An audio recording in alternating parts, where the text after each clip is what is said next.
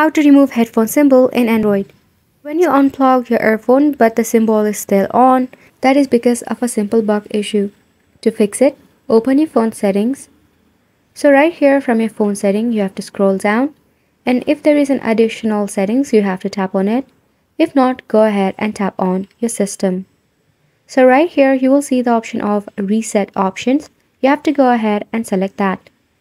From all of this option, select the option of reset all settings, but do not worry because it will not delete any of your data. Once you do this, your issue must be solved. If you can't find the option, you can go ahead and tap on the search icon at the top, and here search for reset. Then go ahead and tap on reset all settings. Now once you do that, you can head back from here. Press and hold your power button to reboot or restart your mobile device. Now once you do that, the bug issue must be solved. Also make sure that you clean the earphone port once in a while because of the dust buildup. You might face similar issue like this. So go ahead and give this a try, and thank you so much for watching.